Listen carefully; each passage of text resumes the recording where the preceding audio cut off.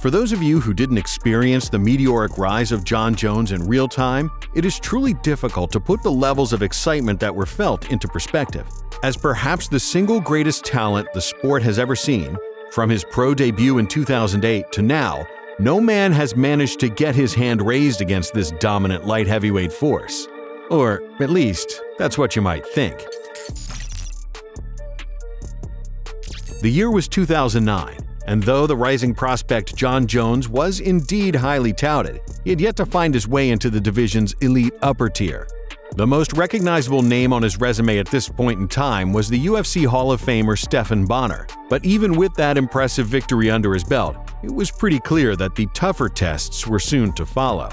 Jones was building his experience, and at this point in time, getting used to the demands of the MMA sport by taking gradual steps up in competition, despite his clear talents. So when Jon was matched up against the in-form Matt Hamill for a co-main event slot on that year's edition of The Ultimate Fighter's finale, we weren't exactly getting a long-awaited elite test for this generational prospect.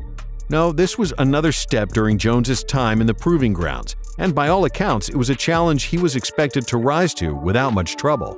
Hamill was a good fighter, of that there is no doubt, and with a 6-2 record within the promotion and an impressive background as a collegiate wrestler behind him, he was certainly no pushover.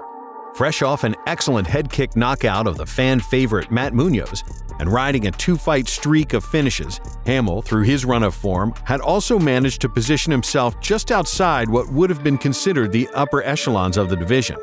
Make no mistake, however, Jon Jones was a considerable favorite heading in and was expected to make short work of Hamill, a win that would set him up for an assault at title contention. And as the fight's early exchanges got underway, we again were treated to some clear improvements in the overall MMA skill set of the future champion. At this point in time, Jon's rapid growth in the striking department had seen him adopt and eventually master several high-risk, high-reward techniques on the feet. His Greco-Roman wrestling background made him an absolute nightmare in the clinch. But with each passing fight, we watched as the man's sheer athleticism continued to open doors for him in the striking exchanges. Spinning kicks, elbows, and flying knees, all hallmarks of Jones's trademark style, and all techniques he would continue to refine as his progression continued. And as he exchanged with Hamill early on, we started to see his growing maturity and confidence on the feet. He was fluid, focusing more on his boxing and his defensive movement instead of dipping too heavily into his riskier techniques. And when the takedown came, it was on the back of his growing level of control over the fight's momentum. Immediately, Jon found his way to mount, slicing through the defenses of his adversary before dishing out a relentless ground-and-pound assault. It all seemed to be going to plan for Jon, until he carelessly began firing off some illegal 12-6 elbows on the battered and bruised Hamill. Now, the rule that exists in mixed martial arts about the 12-6 elbow has been one of the more divisive and, quite frankly, confusing rules to have emerged when the sport's overall rule set was created back in the year 2000. Though elbows are allowed in any position under the unified rules of mixed martial arts, the utilization of a 12-6 elbow, an elbow that doesn't come in to strike your opponent at an angle, is completely prohibited. The old story goes that one of the members of the Athletic Commission responsible for creating the unified rules saw a demonstration of a martial artist breaking blocks of ice using a 12-6 elbow, causing an immediate move to ban the technique. Now, that story is indeed widely disputed, but whether you believe it or not, those are the rules. And even to this day, you are forced to abide by them.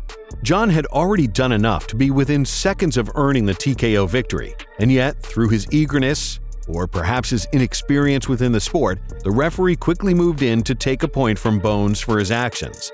Upon telling Jones that he would also lose the dominant position as a result of his illegal strikes, it then emerged that Hamill would not be able to continue the fight. To be fair to him, he had already absorbed a tremendous amount of damage during the fight-ending sequence, and would have likely succumbed to the finish had the fight resumed. But as Jon wheeled away in celebration, believing himself to have just earned a TKO win, the fight's official announcement left him stunned. The bout was declared as a disqualification loss, leaving Matt Hamill as the victor. As you would expect, it was a pretty shocking moment as it happened. Indeed, it would not prove to be a devastating defeat for Jon Jones or his brand, but to this day, the fact that he does not walk to the octagon with a deserved 0 in his record is quite a shame. In recent times, UFC President Dana White has attempted to get the bout's result overturned in the hopes of giving one of his flagship stars the type of pristine billing befitting a man of his talents. But of course, that single professional defeat remains on his record, and likely will as long as he continues to fight.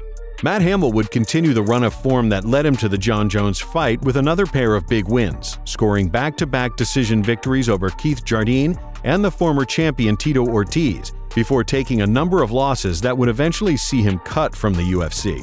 And though he didn't exactly beat Jon Jones to any degree, to this day, Hamill is known and often memed by the masses due to his possession of one of the most coveted prizes in the game. Indeed, there are a hell of a lot of asterisks to go along with that win, but it was certainly a career highlight, as odd as that may sound. On the other hand, Jon didn't waste any time in getting back in there, signing to fight Brandon Vera just 3 months later, a fight that he would win by way of first-round TKO.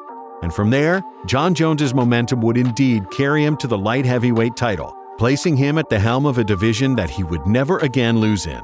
He would go on to defeat the champion Shogun Rua in masterful fashion before defending his title 11 times across 2 different reigns.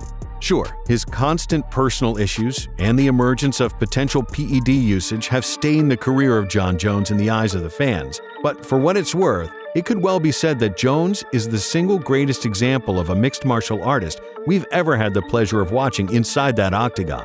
As far as career blemishes are concerned, the Hamill DQ, all in all, is remembered as one of the stranger fights in UFC history.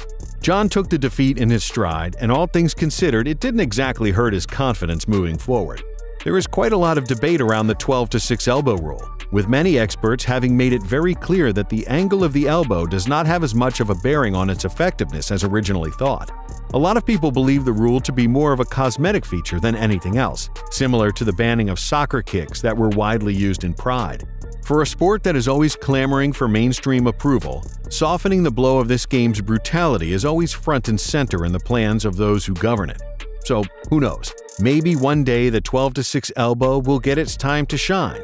Either way, it directly contributed to the only defeat on the record of one of the single greatest fighters ever to lace up gloves.